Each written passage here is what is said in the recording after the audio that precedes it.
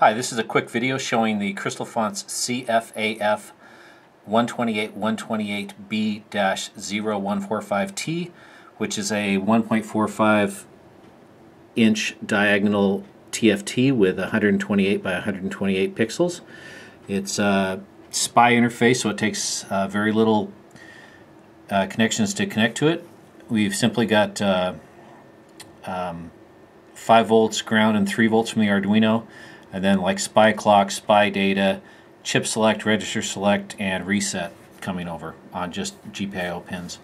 We did wire in a backlight dropping resistor behind this little breakout board, and then it's hooked up to the same pins on the Arduino as you could hook up hardware SPI, and there's a defined in the code to use hardware SPI if you'd like. So there's a link to the project in the video description, and the source code is there at the link. So it's a nice little display and very easy to talk to.